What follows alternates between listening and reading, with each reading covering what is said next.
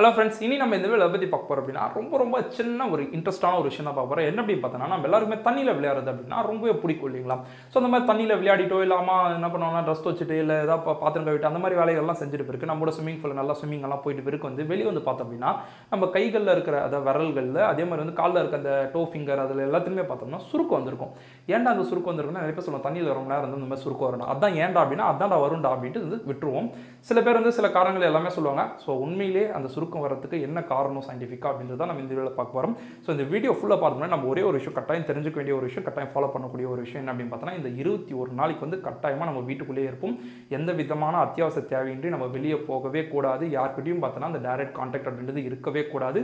கண்டிப்பாக social distance அப்படின்ற 1.5 metre 1 metre distance வந்து நம்ம ஃபாலோ பண்ணியே ஆகணும். ஸோ இப்படியெல்லாம் பண்ணால் தான் நம்மளும் சரி, நம்ம ரிலேட்டிவ்ஸும் சரி, நம்ம ஃபேமிலியும் சரி நம்ம சேஃபாக பார்த்துக்க முடியும். இந்த வைரஸ் அப்படின்றத கொரோனா வைரஸ் அப்படின்ற ஒரு விஷயத்துக்கிட்ட இருந்து நம்மளை காப்பாற்றிக்க முடியும். ஓகேங்களா? இன்னும் நீங்கள் இந்த சேனலை சப்ஸ்கிரைப் பண்ண கீழே தெரிய சப்ஸ்கிரைப் பண்ண ப்ரெஸ் பண்ணுங்கள், பல்ல இருக்க பெல் ஐக்கனை ப்ரெஸ் பண்ணுங்கள். ஓகேங்களா? ஸோ நம்ம டாபிக்குள்ளே வந்துடலாம். இப்போ வந்து அந்த கையில் ஏன் wrinkles ஆகுது தண்ணியில் ரொம்ப நேரம் இருந்தா அப்படின்னு கேட்ட அப்படின்னா, ஒரு சில பேர் என்ன சொல்லுவாங்கன்னா, நம்ம கை என்ன ஆகும் அப்படின்னா ஸ்கின்னுக்குள்ள வந்து தண்ணி போயிடும். அது தண்ணி போச்சுன்னா என்ன ஆகும், கையெல்லாம் ஊறிட்டு நல்லா குண்டாயிடும். அதுக்கப்புறம் தண்ணி விட்டு வெளியே வந்தோடனே அந்த தண்ணி எல்லாமே ட்ரை ஆன பிறகு அந்த இடம் எல்லாம் என்ன ஆகும்னா சுருங்கும் அப்படின்னு சொல்லுவாங்க. அவங்க சொல்கிறது ஒரு வகையில் கரெக்டாக தானே இருக்குது, லாஜிக்காக தானே இருக்குது அப்படின்னு நம்ம யோசிப்போம். ஆனால் உண்மையிலேயே வந்து இதுக்கு சயின்டிஃபிக்கான ஒரு ரீசன் இருக்குது. என்ன அப்படின்னு பார்த்தோன்னா, நம்ம உடம்புக்குள்ள பார்த்தோன்னா autonomic nervous system அப்படின்னு ஒரு சிஸ்டம் இருக்குது. இந்த சிஸ்டம் என்ன பண்ணோம் அப்படின்னா, நம்ம தண்ணியில் ரொம்ப நேரம் இருந்தோம் அப்படின்னா ஆட்டோமேட்டிக்காக வந்து நர்வஸ் சிஸ்டம் வந்து ஒரு சிக்னல் அனுப்பும். அந்த சிக்னல் என்ன பண்ணோம் அப்படின்னா, நம்ம உடம்புக்குள்ள இருக்க பிளட் வெசல்ஸ் இருக்குது பார்த்தீங்களா, அந்த வெசல்ஸ் எல்லாமே பார்த்தோம் அப்படின்னா இந்த ஃபிங்கர்ஸில் வந்து அதிகமாக இருக்கும்.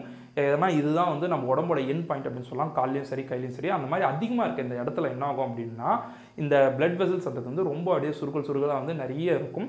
அது நிறைய இருக்க அந்த பிளட் வெசல்ஸ் என்ன பண்ணணும்னா, இந்த நர்வஸ் சிஸ்டம் ஒரு சிக்னல் வந்து கொடுத்து அந்த எல்லா பிளட் வெசல்ஸையும் வந்து ஸ்ட்ரைட்டன் பண்ணும், அதாவது நேரோ பண்ணும்.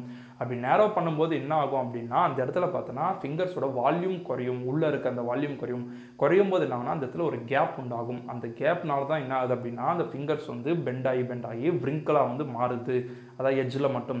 இதே மாதிரி தான் வந்து நிறைய பேருக்கு என்ன ஆகும் அப்படின்னு பார்த்தோன்னா, கை வந்து அடிக்கடி வேர்த்துட்டே இருக்கும். அப்படி வேர்க்கிறவங்களுக்கும் பார்த்தோன்னா அந்த விரல்கள் பார்த்தோன்னா அப்படி தான் இருக்கும் wrinkle-ஆ. ஏன் அப்படின்னு பார்த்தோன்னா அவங்களோட பிளட் வெசல்ஸ் எல்லாமே நேராக இருக்கும். ஓகேங்களா? ஸோ அப்படி நேராக ஆகிறதுனால தான் வந்து அவங்களுக்கு wrinkles வருது. ஆனால் இதெல்லாம் ஓகே, நான் ஒத்துக்கிறேன் அப்படி சொல்லலாம். ஏன் நேராக ஆகணும், ஏன் அந்த இடத்துல wrinkle வரணும் அப்படின்ற ஒரு கொஸ்டின் இந்த நேரத்தில் எல்லாருமே உண்டு இல்லைங்களா? ஸோ ஏன் wrinkle வரணும் அப்படின்னா, நம்ம தண்ணியில் ரொம்ப நேரம் இருக்கும்போது இப்போ பாத்திரம் கழுவுறோம் இல்லை துணி துவைக்கிறோம் அப்படின்னா, அந்த துணியை துவைக்கும்போது பார்த்தோன்னா நம்ம கைக்கு வந்து ஒரு grip வேணும். இல்லைன்னா என்ன ஆகும், சோப்போ இல்லை ப்ரஷ் ஏதாவது யூஸ் பண்ணும்போது இல்லை ட்ரெஸ் என்ன ஆகும்னா ஸ்லிப் ஆகும்.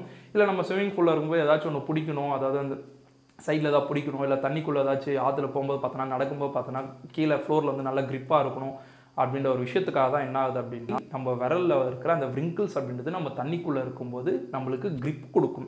ஏதாச்சும் இப்போ கிணத்துல கூட நம்ம விளையாடும்போது பார்த்தோன்னா சைடில் ஏதாவது ஒன்று பிடிக்கணும் அப்படின்னா நம்ம கையில் இப்படி பிடிச்சோன்னா வழிக்கிடும். அதே அந்த இடத்துல wrinkles இருந்துச்சுன்னா நம்மளால் வந்து நல்லா grip-ஆக பிடிக்க முடியும். ஸோ அந்த gripness-ஐ கொடுக்கறதுக்காக மட்டும்தான் வந்து கையில் இந்த wrinkles வருது. ஸோ இந்த wrinkles வர்றதுக்கான காரணம் என்ன அப்படின்னு பார்த்தோன்னா, அந்த பிளட் வெசல்ஸ் வந்து இந்த autonomic nervous system அப்படின்ற சிக்னல் கொடுத்து ஸ்ட்ரெயிட்டன் பண்ணுறதுனால அந்த இடத்துல ஒரு கேப் உண்டாகுது. அந்த கேப்பால் உண்டாகிறது தான் அந்த wrinkles. ஓகேங்களா? ஸோ இந்த விஷயம் உங்களுக்கு புரிஞ்சிருக்கும் அப்படின்னு நினைக்கிறேன். இத்தனை நாள் வந்து எதுக்கும் ஆகுது அப்படின்னு இருந்தோம், ஆனால் இதுக்கு தான் ஆகுதுன்னு நீ தெரிஞ்சுக்கிட்டோம் இல்லைங்களா? ஸோ இந்த வீடியோ வந்து உங்களுக்கு பிடிச்சிருந்துச்சுன்னா உங்கள் ஃப்ரெண்ட்ஸோட ஷேர் பண்ணுங்கள்.